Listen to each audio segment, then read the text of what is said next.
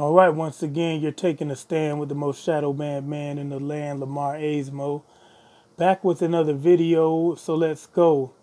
Coronavirus is very serious, and I'm firmly on the side of it being man-made now because I haven't heard of a disease that's spread so sporadically over such a wide area. And in addition to that, a disease that you can recover from it and get it again, in a matter of, so apparently it must mutate with every case because normally even if you contract the same disease, I would think it would have to mutate into another version.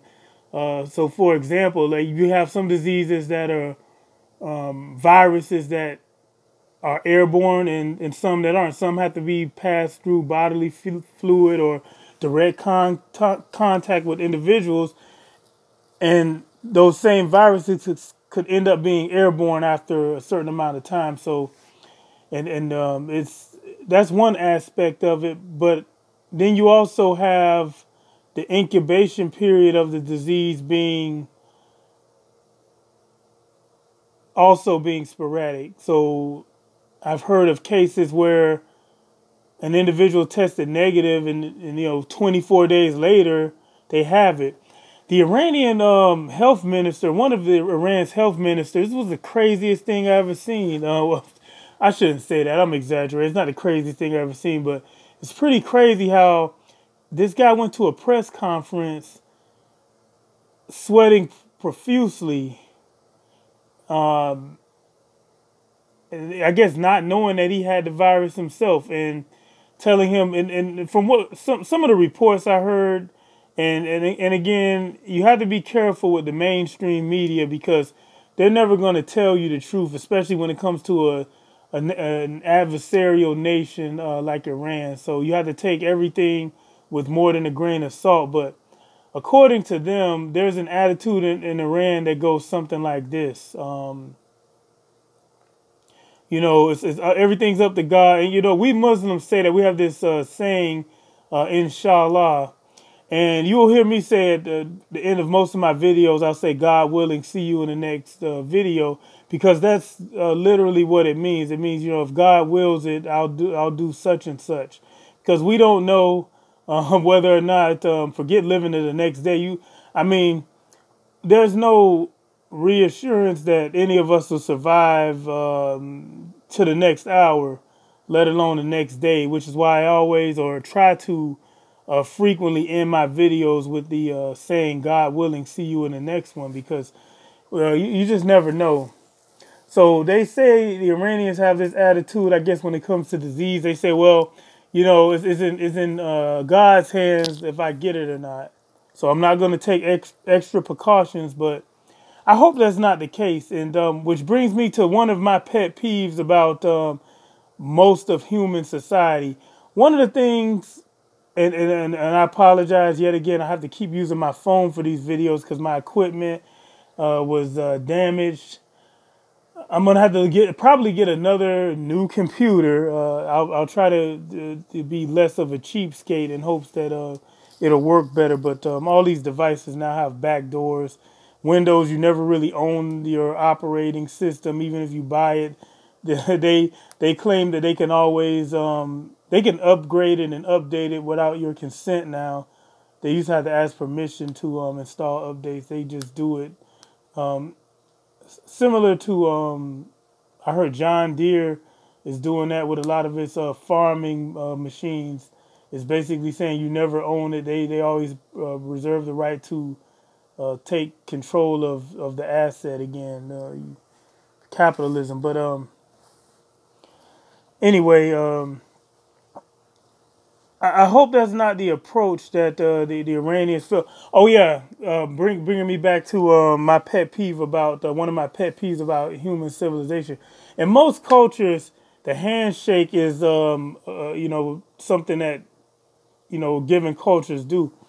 I've never been a fan of shaking hands, and especially after I heard, growing up, you find out, get into your teenage years, oh, you have to have a strong handshake because it just shows, I don't know whether it's a machismo thing, or it basically your handshake there's all these little foolish games that people play in terms of granting other people access to certain things like jobs or taking people seriously even, according to some really dumb rules. So from what I heard growing up, your handshake will determine, people's first impressions of you. So you got to have this firm handshake.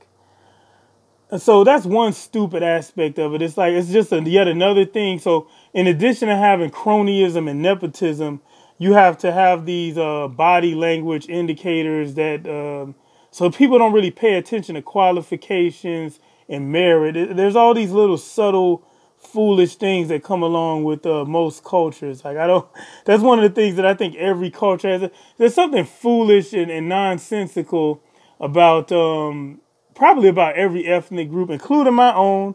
We are, I think it's called idiosyncrasies. There's always these cultural memes and that sort of thing, but a lot of times these memes aren't helpful, which brings me again back to handshaking. That's one of the things I wish could be gotten rid of. The Japanese society, and unfortunately this didn't help them through this coronavirus thing. But in Japan, instead of shaking hands, they bow, and depending on your seniority in society, you're supposed to bow lower. So for a younger man, supposed to bow lower to an elder, and the same thing applies to rank. So you bow extremely low as you can to the emperor, etc., etc. But that's one aspect of Japanese culture that I feel is superior in terms of. But I think they handshake now too because of quote unquote Western influence. But the handshake is something that has to go, because not only just for the sake of this coronavirus thing, but you never know where anybody's hands have been. Unless someone washed their hands right in front of you, you don't know what they've been doing, what they've touched, whether they washed their hands after going to the bathroom. I've seen individuals go to the bathroom, number 1 or 2, and just walk straight out. Just disgusting. So one of the things I want to see, and hopefully that's an outcome for this corona thing, is the handshake needs to be done away with. But and now that I'm thinking about it, in addition to that, you have intelligence agencies like Mossad. I'm pretty sure, because when we read our book Gideon Spies on this channel, we read some of Gideon Spies. Of course, we're not going to read the whole thing due to copyrights and other issues, but the Israelis actually train their secret services, their ruthless, homicidal, genocidal spy agencies. They train them to infect people with chemicals and diseases. And I'm pretty sure handshake, they probably know how to deliver these weapons via handshake. Not only them, so let's just not beat up on the Israelis on this one, but I'm pretty sure other agencies as well. So my whole thing is that I don't know you and trust you deeply. I don't think it's appropriate to shake people's hands. Like I never liked it, but it's just something that I do because it's, again, not only is it a USer thing. That's my new noun for we, the people of the United States of America. I feel referencing ourselves as Americans is arrogant, and it's arrogant and ignorant simultaneously, because every country in the Western Hemisphere, well, actually, I can't say every, but unless you count the Caribbean, but both of the continents are America. But back to the main thrust of this thing, like, so in terms of corona, it started in Wuhan, I believe is a city in China, and the surrounding province. The Chinese did a good job of locking it down, and they said upwards of 50 million people have been severely restricted. And this is when an authoritarian government like China, when authoritarianism is handy, because, thank God that China did do that, because the spread of this disease would have been even worse. But I don't think the disease is natural, obviously. And I've heard, and this is a consequence of civilization, which is why one of the flags that I choose to fly or to hang is the flag of anarcho-primitivism, is because as we quote unquote progress as a civilization, we're actually regressing in terms of human survival, not only the humanity's survival, but all the other animals and plants for that matter. The more technology improves, it seems like, I mean, it improves our daily lives, but there are severe consequences that seemingly can outweigh this progress. Hence your nuclear bomb and this coronavirus thing. For me, this disease has to be man-made. The way that it spread was totally unnatural. I had one commenter say that I think he said that the disease was spread in China the way people talk about chemtrails. Basically, it was delivered from an airdrop. So I've heard that, but I've also heard that the Chinese, they eat exotic animals, and it may have come from that, from a bat. I've heard several different ways that this started, but the fact that it's in countries that are either competition or adversaries of the United States more heavily than it is, and except in the case of Italy. Italy is the largest outbreak in Europe so far. I hope that the Italians get it under control, but I think this is probably and this is a theory, so it's a conspiracy theory.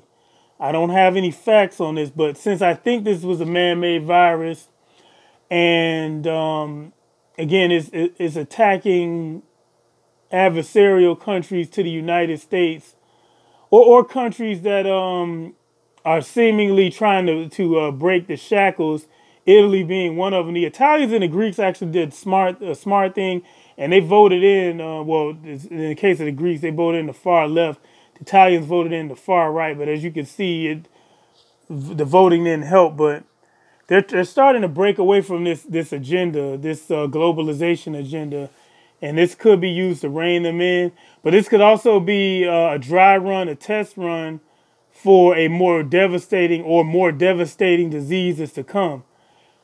And when I mentioned the civilization thing earlier, it's been claimed too that we may run into diseases that have been frozen in the tundra or these subarctic, these semi-Arctic areas of the world where you have permafrost, like really hard frozen ground. As these grounds thaw, new diseases may come about or diseases that we didn't know exist may be coming soon to a theater near you.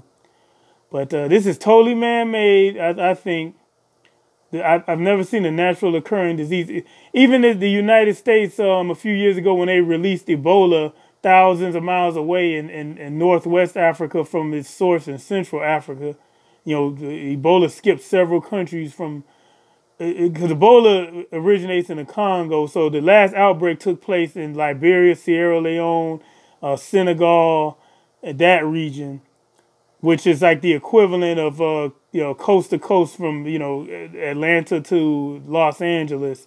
That's how great the distance was. So it bypassed all that other territory and cropped up there. These are man-made diseases. I think